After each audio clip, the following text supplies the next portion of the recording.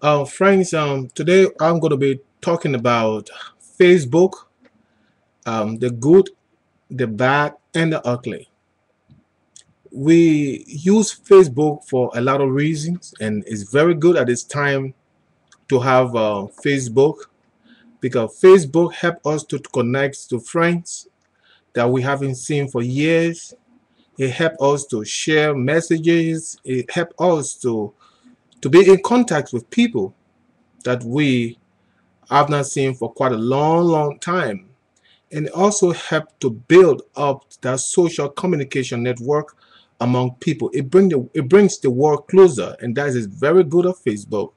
And it also helps people to share feelings, thoughts, and connects and make people to get along. And also it's a means that people find friends. But people should be very careful what they post on their Facebook pages because it's very much important. I see a lot of people, giving a lot of information about themselves, about their home.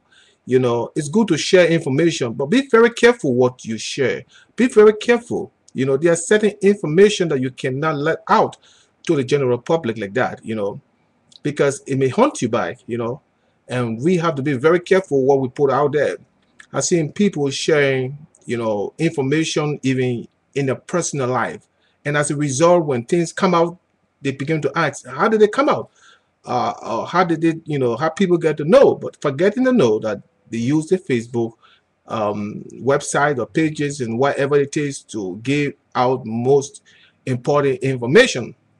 And there are others out there who, you know, posting naked photos or pictures, and you don't know who you're going to be tomorrow. You may be the first lady tomorrow of your country, and those pictures that you posted on Facebook may haunt you.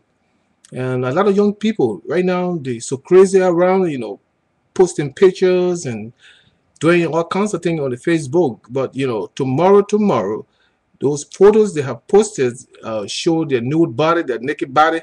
It's gonna hunt them one of these days, because when you become the first lady, or when you become some permanent person in your society or in your community, and people start to dig, back into what you have done. So I just want to our Facebook friends and others to be very cautious as to what they put on the pages, because whatever you say or whatever you do, whatever pictures or photos you put on the Facebook, the photos may likely haunt you.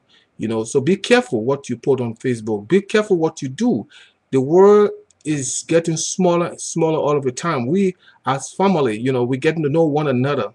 It's not everything people got to know about you. There are some things you got to keep to yourself, and there's some things you have to keep for your family, because what you put out there is gone, you know and your enemies can use that against you to hunt you down because you put it out.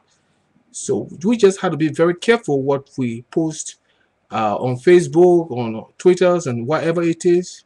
We live in a world now where people using communication to destroy other people. Well, if they can't get you, they will check your Facebook page and they see all the new pictures and all the stuff you have seen. They can use it against you. So be careful what you say, and be careful the kind of photo you put on the Facebook or on the website, because what you say can be against you, and what you do on the web can be against you too, especially for young people in colleges and in high school.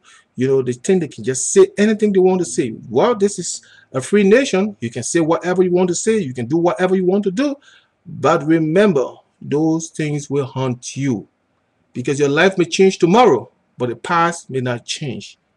So be careful what you put on the Facebook, because millions of people all around the world are watching you. Millions of people all around the world are listening to what you are saying, and also, reading your chats, and a lot of things are going on. And I just want to encourage people of Facebook not to be trapped by the Facebook. It is very important. Use it for the best. Don't use it for the worst. Don't use it in a means where it will become negative on your part. Facebook is very much important. It is very good. I use Facebook myself, but let it be used for a positive, reason, not something negative. Be careful what you post out there. Be careful what you say. There are things you have to remain silent on in between you and your God. It's not everything that you put out there, because whatever you put out there will haunt you. And what haunt you can destroy you and also bring shame to you, not only to you, but to your family and to your nation. This is Reverend Philip Blamo saying, be cautious and use Facebook wisely. Thank you very much.